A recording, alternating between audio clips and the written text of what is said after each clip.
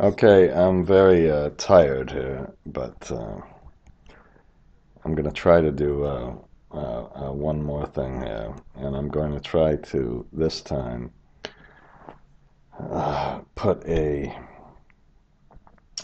refinancing assumption where instead of having a simple refinancing assumption like this, we're going to have refinancing one, two, let's no, let's see, I'm already kind of screwing up. Control here. Let's move this crap over here. So let's have one refinancing in year 5, another refinancing in year 7, another year financing in year 9, another one in 11, another one in 13, and 15. Okay, so how about even one in 20? Okay, and let's say it goes down to 750. Let's for now keep it at 800. Now that's very unrealistic. When I get out here, let's say this goes down to 600 and 600 and 400. Now, do you remember when we have our IRR here? I think I've got it on the high case, so oh, shit. So let's put it on the base case. Okay, and let's see what happens to the IRR when we change this. Oh shoot. Okay.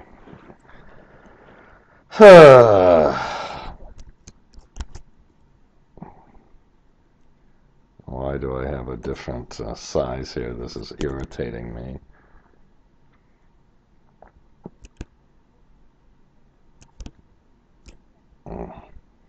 So maybe I'll do this. Shift control right arrow, control space bar, make them all a little wider, and let's have keep it a little consistent.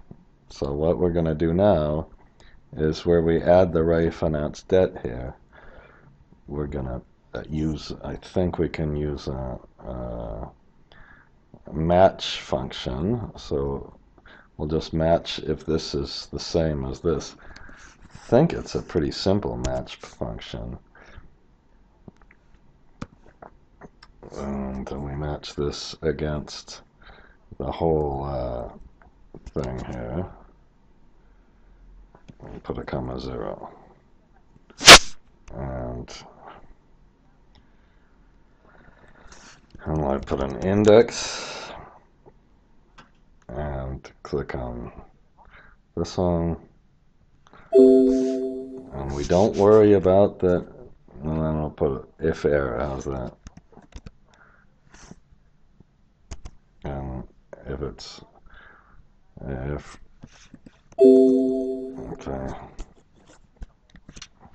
okay, so we have 800 coming in all these years, and then 600. I guess I had 400. I don't know, I should have added another kind of 400 here. Let's put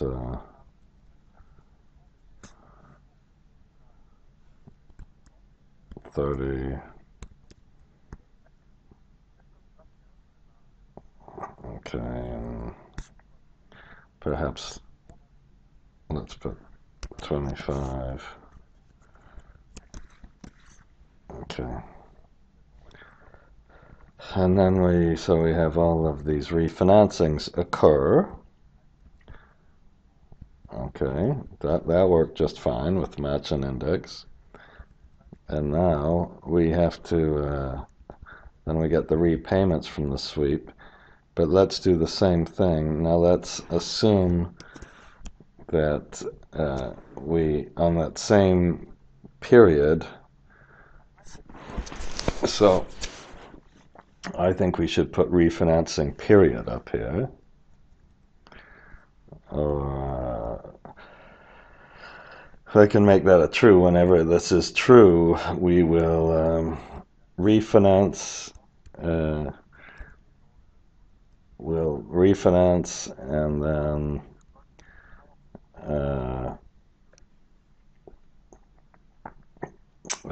refinance and then God damn, pay off our old financing. So I think it's going to be good to have a true and false here. So let's put a match and look at this one. Okay, and okay, now when we do this, don't worry, it's going to mess everything up for a minute. But whenever it's not an NA, we just call it a true. So how about we can even use if error. If error, then we no. How about that's a little. We want it just true false. So if is number is number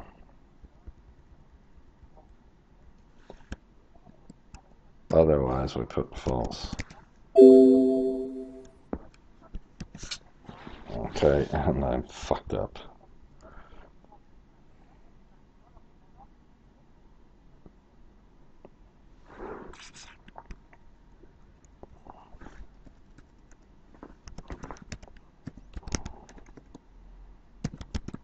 Okay, sorry about that. So now we have multiple refinancings. It happened because we have these things on our true and false. It seemed to have put the thing in there, and that's not a bad thing. So now let's put less repayments.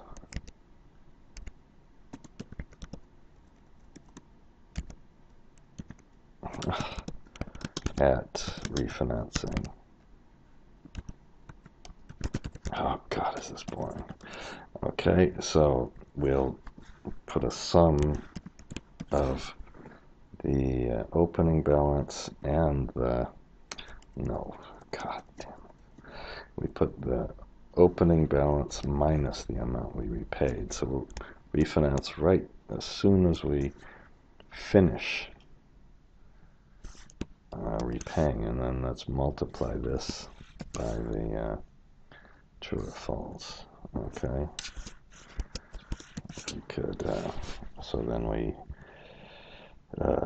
repay this and we've refinanced this, and of course we need to adjust our closing balance and subtract this out. Okay, so now we have a little more interesting cash flows, and in this case we push our debt back. We keep pushing our debt back to 800 or 600 every couple of years, and the good news is we finally do get to pay it off. And then when we look at our hopefully our cash flow reflects the correct thing. So we have this amount. I guess in this one we must have had no debt outstanding, so perhaps we could have issued a little more here. And now so in our dividends, oh no, there's an incorrect formula, times this, and we better subtract the refinance debt during the refinancing period. Okay, and we'll copy this across. So now we have multiple refinancings. This one, right, this last one gave us a 400 refinancing. And then our equity IRR went up to 18.02. So if we had, how about this? I'll copy this pasted special as values just in case. Okay, so in our first refinancing, if we had none, we're down to a 7.96% financing. If we had just one refinancing, we're up to 9.22, we're up to 10, 3, 12, 4, 14, and so on and so forth. Okay, and maybe we could have even done a refinancing here. Maybe we'll copy one over, so maybe we should have done it in 22, and it didn't really make much of a difference, but maybe we could have done this as 600, and maybe we could have done this as 700, and we can see kind of what sort of